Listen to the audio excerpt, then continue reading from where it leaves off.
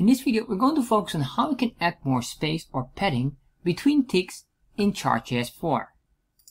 So to do this, we'll be using some tricks because by default it is not possible. However, make sure you first have the border template, which you can find here on chartjs3.com getting started. Once you're on here, just copy this and you're good to go. Next, if you want to get the source code of this video and many others, check out my Patreon page. And of course, we have a Discord channel. All the links are in the description box.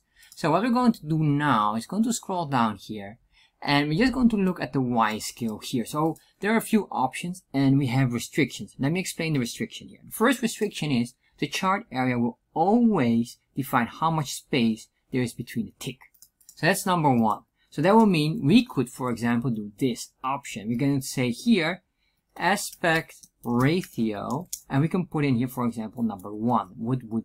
This would indicate that the width and height will be at a ratio of 1:1, which will make it a rectangle as I refresh. By default, it is always set on 2 for a bar chart. So this is a way to do this. If you're not happy with this, there's another way. It would be here.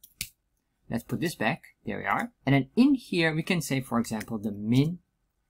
We start at 0, and then the max value, for example, we will end at number 10. By doing that, we're now starting to restrict the amount of ticks values that are shown. Not always sure if this is desirable, but this can be combined with the following. So we can say here ticks, because we're going to pinpoint the ticks, and we can say here the step size, and we can say here we want to increase the tick by a value of 5. So this is one of the other options here. If I do this now on 20, there we are, like that. So this is one of them, and then the final option would be the max tick limit, or ticks limit if I'm not mistaken. And by default this is set on 11. We could say we only want to have 4 ticks at the very max.